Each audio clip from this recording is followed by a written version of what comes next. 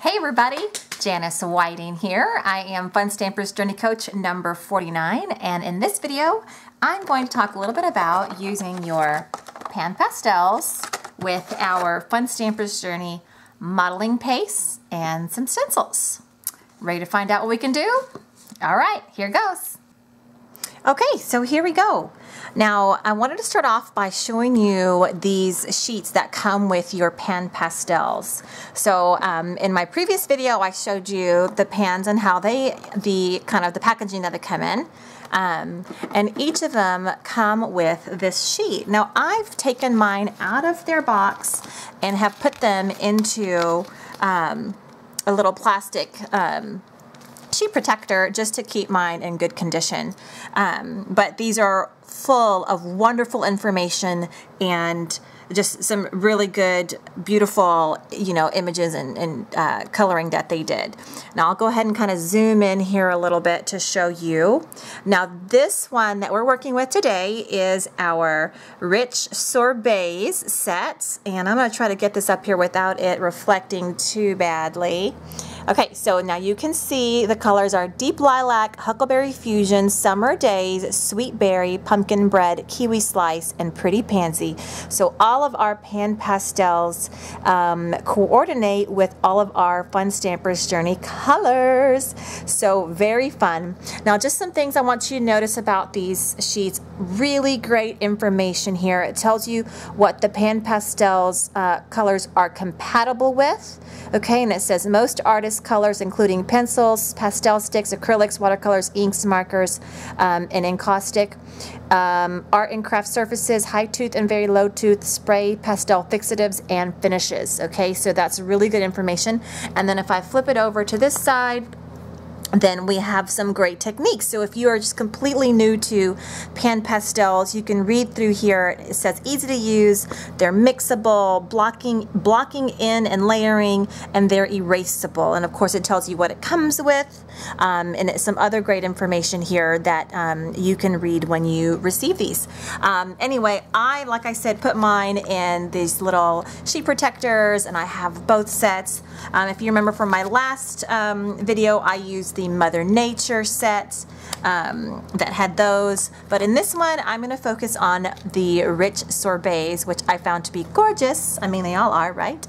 Okay, so first I want to show you what I did, and then I'll show you how I did it. So I'm going to go ahead, and if you'll excuse my messy mat here, I'm sure you are all familiar with the messy mat areas.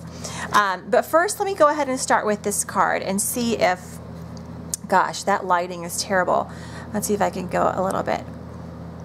Now, gosh, I don't know what it looks like on your screen, but my screen is not picking up these gorgeous colors because these colors are beautiful. This has some of the Sweet Berry, some of the Huckleberry Fusion, and the Pretty Pansy in here, which I'm kind of bummed it's not coming, but it's a really pretty color. Maybe I'll take a picture and add it on the end of the video. So I wanted to keep my card pretty simple because if you see it in person, these colors are vibrant, really beautiful, and of course the stenciling is gorgeous, which we'll talk about in a minute. Okay, so there's just a little project I did, and then I did a few different sample sheets here that I wanted to show you, playing with these pastels. Aren't these fun? Okay, now here's what I did on this one. On this one, you ready? I actually mixed the pan pastels with modeling paste, and I created these fun different shades. And then on this side I actually stenciled. So let me see if I can zoom in or bring this up to the camera a little bit, and let's see if y'all can see the texture on that. I don't really know if it's visible or not. Maybe that is a good one. I'm not sure, but I'm about to show you how I did it. So here's one, another one, and then, isn't this gorgeous? Okay, well that picked up the color for sure. Isn't that beautiful? Okay, so this is one of our stencils, which again I will tell you more about in a minute, but I just kind of wanted to show you some of these. So I was just kind of playing around, and I created just some samples. I wanted to show you how I did these. So this background, like I said, I actually turned into a card, the little tag piece here. And then these I'm going to turn into a project, just haven't yet. I just was kind of playing with the different techniques and things. So let me go ahead and get started with how I created. Let's see, I think I want to start with this one first because this was a really fun technique. All right? Okay, so here we go. Now I wanted to start off with showing you guys how I actually made this pattern. Now I used one of our Fun Stampers Journey stencils, and the one I used for this one is called Falling Petals, and it actually does not come with this image on it. It comes with it blank, but I thought for my purposes and for storing and making sure I know which one is called, I actually, before I even used it, I actually just kind of sponged ink all over it so that I know what Falling Petals looks like. Of course eventually I'm gonna know what Falling Petals looks like, but just as I get, you know, started with these and as I try to remember them, and just for ease of finding them, I went ahead and inked them so I know which one's which. So I started with Falling Petals, and okay, so there's a few different ways that you can create an image using stencils. Of course you can do as I just said, which is use an ink pad and a little dauber and just kind of daub all over, and that's with using ink.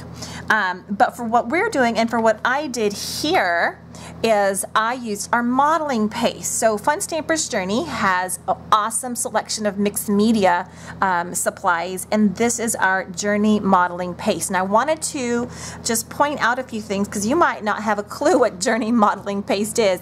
So I wanted to read just a few of the things that they say that you can do and use. Let's see if I can get a non-glare, okay?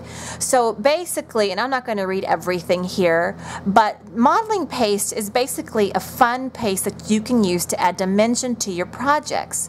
Now, what they say here is to stir well before use. It has a slow drying process, so it doesn't dry too terribly fast. It hardens once it's dry. Once it's dry, you can add paint or anything else up on top to it. You can mix it with acrylic paint to create different colors of paste. It does say that it will crack once it's dry. And it says do not use with oils. Now, you just have to forgive me because I'm a middle school art teacher and I love to play around, and I do follow the rules, but I feel like once you have your rules kind of well understood, and I'm thinking this is something from Pablo Picasso, but once you know the art rules well, then you can break those rules, right? So learn your rules so that you know how to break them. So it says not to use with oils, and so I definitely recommend that.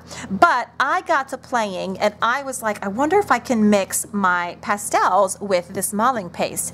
And as I show you, you can.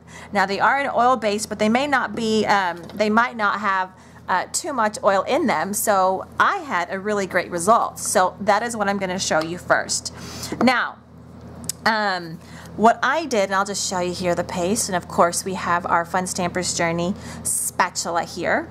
And it does say to stir, and I've already stirred this a bit, and look at the consistency here of your paste. It's just like, think of it as like a really thick paint. And the whole purpose of this is to add dimension to your projects, and so this is one way you can do it. Now what I did was I grabbed, get that out of the way because I'm going to mix my colors first. So let me get, let's see, I think this is our Sweet Berry.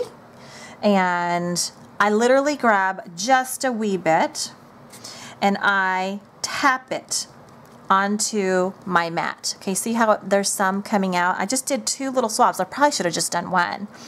And then I grab some of my modeling paste. And again, it just depends on how much you need. I don't need very much, so I'm just grabbing a bit. And what I did was I just started to mix those 2 together. And I blended them using my spatula. And I literally just did this over and over again until it was mixed in well enough. And of course, if I wanted to add a little bit more color, I could tap some more color on my sheet and then kind of bring it in. You're almost kind of folding it in a little bit, so smushing it until it gets the right color. So once I've gotten it all kind of folded in, then look, you've got a tinted modeling paste, and it's a really pretty pastel color.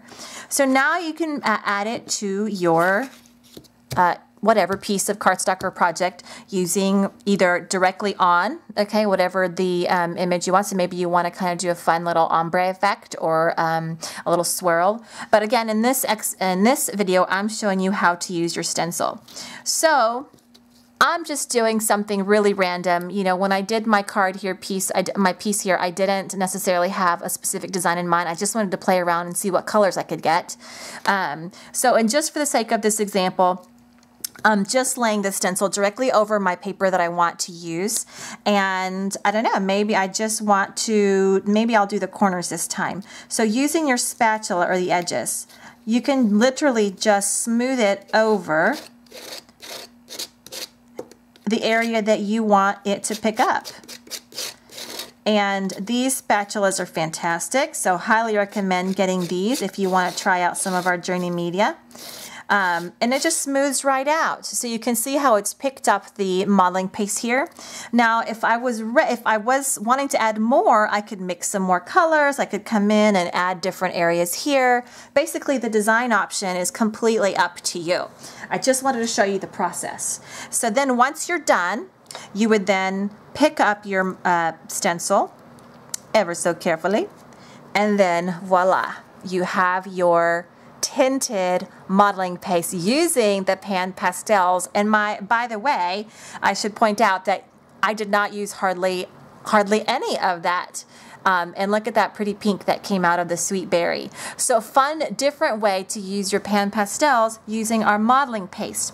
Now, one note using our stencils, you definitely want to have a wet wipe or a rag nearby so that the modeling paste doesn't harden on it. You can clean it off just fine, but after I was using these with the modeling paste and the Pan Pastels, and I had just kind of set them aside, it was a pain in the butt, and I would rather just have easy cleanup than not. So anyway, just a tip there.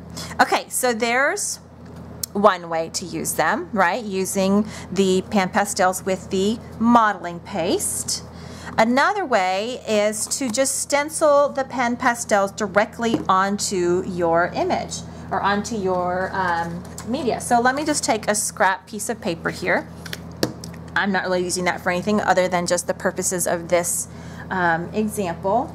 And then I'll take that same stencil and I'm going to go ahead and show you how easy it is to stencil this these Pan Pastels over it. So hold on, so kind of even firm pressure over your stencil, and then just wherever you want it, you know, just press. I'm actually pressing pretty firmly, okay?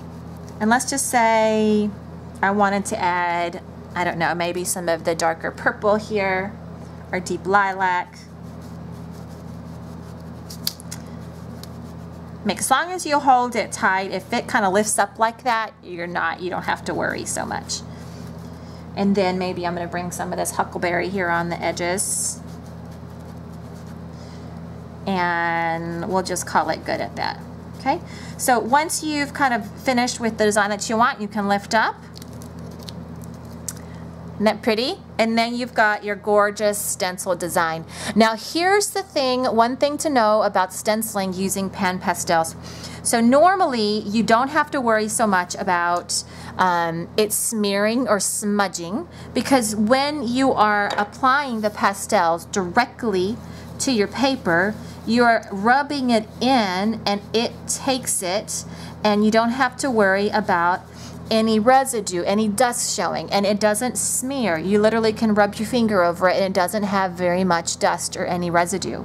When you use a stencil, because it's not as firm pressure is being applied, and you've got just some areas for, I mean, just a little bit of lift, you're gonna have some more dust and it can easily smear at that point. So here's what I recommend. Blow on it, get all that loose dust out of the way, and then if you're concerned that it will smear, definitely spray a fixative over it, okay? Now I know some people out there have some allergies and they, you know, can't do those strong fixatives. Do your research, and I know that there are some out there that have low odor know what you can handle, okay? But that would be my suggestion. There actually are some hairsprays that you can use that would work as well. Like I said, I'm an art teacher. I've tried just about everything. Luckily, I don't have any major allergies, and so they've all been pretty good for me. So use what you have, or if you want to, if you're real concerned, then go ahead and get one of those archival fixatives that will work with pastels, okay? They're actually very easy to find in your local craft store. Okay, so there we go. We did our pastel mixing with our modeling paste, okay? And we did our pan pastels with stencils. Let's go ahead and use our pan pastels to actually color once our modeling paste is dry. So here's a sheet that I have used our falling petals over, and at this point I just want to color it and add some more color to it, and I have let it dry. Okay, so you can, once you apply the modeling paste, you can't directly apply the pastels over it before it dries, because it'll just smear, right? And that's a whole nother thing. I mean, you can, it's just a whole nother look there. So for this example, I wanted to take one of these here, and I wanted to show you how I created, and actually let me show you this one here. I'm gonna pull this one aside. I wanted to show you how I created this fun, to me, it looks like honeycomb, but this is actually our, let's see here, our vintage screen stencil. And here's the stencil fully. So vintage screen. Anyway, I thought it looked like a honeycomb, so I went with the yellow. Okay, so I'm going to use our Summer Days, I believe, and our pumpkin spice here on this one. And what I did was I kept a little bit of the white on the edges, and I just added some of these, the pumpkin spice, just kind of here and there. This one I wanted it to be more random. And again, it doesn't require much color, just a little bit. And just kind of go wherever you kind of feel like you want the color to be. I want it to go over that pumpkin spice to make it a little bit more orangey.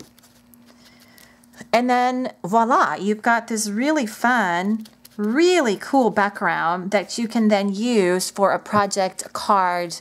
It would just be a really fun, really cool image to put either behind a fun greeting, sentiment, who knows, whatever. So I'm actually going to take these and I'm going to create something with it, and I will make sure to post it when I do, okay? So there you go. So there's what, number 3? I think I taught you 2 so far. So you can actually color your modeling paste with these. You can stencil directly onto paper. So that's this one.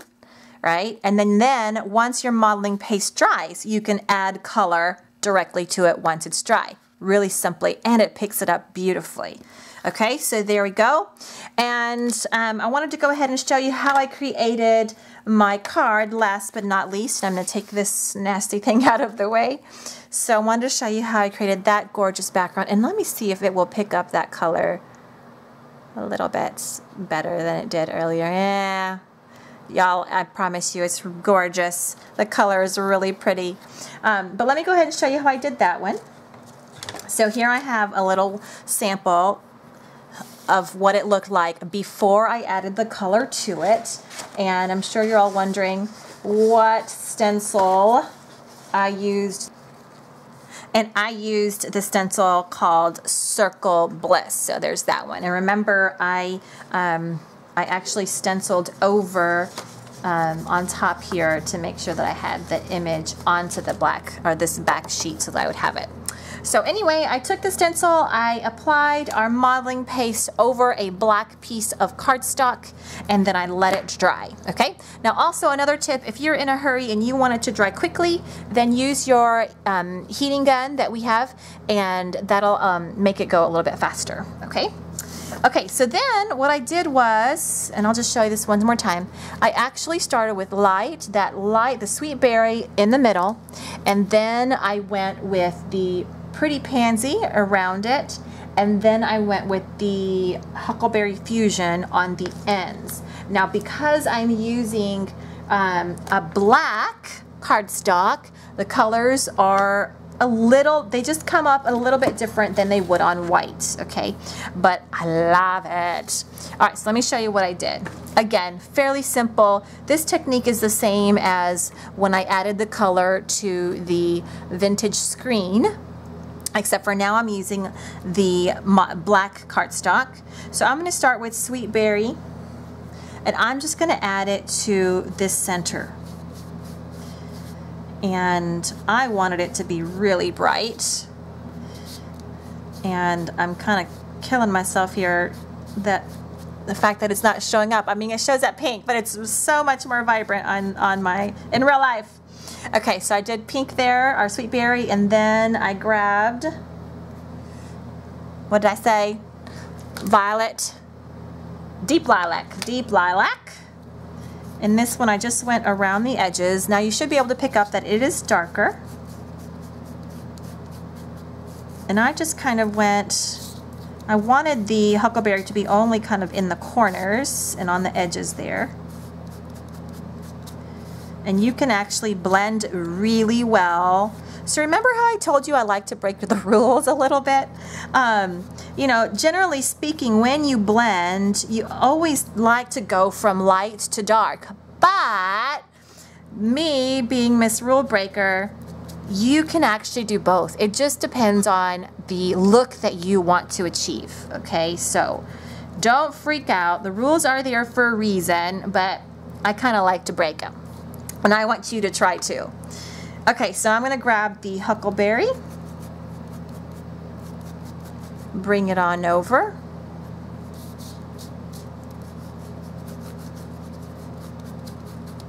To my edges. Ooh, that is gorgeous. Isn't that beautiful? Ooh, I love it. And I think I might even add a little bit of our Pretty Pansy to kind of even add another layer of color here.